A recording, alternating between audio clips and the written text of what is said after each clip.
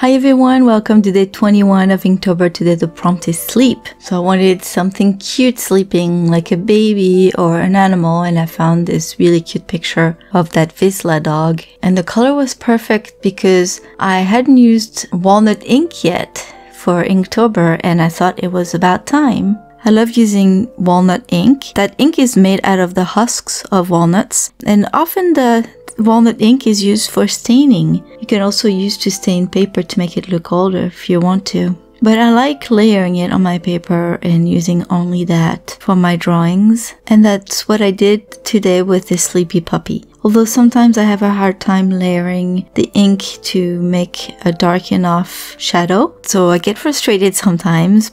But in this case, I didn't really mind because I wanted to use my brown micron pen to make the outlines and the impression of fur here and there. I wish that this walnut ink dried the same color as when wet because it's a beautiful warm brown, and as soon as it dries, it turns into a more muted brown. So of course it didn't end up being the same color as the dog, but in this case I wanted to do a drawing that was more like a sepia drawing, so the color didn't really matter. So I layered everything best I could, then I took my micron brush pen in brown to do the darker areas like under the eyes and the dark shadows and where the shadows are very dark, and then I used a regular fine liner still in brown, and I added a few details here and there and a few hatches too.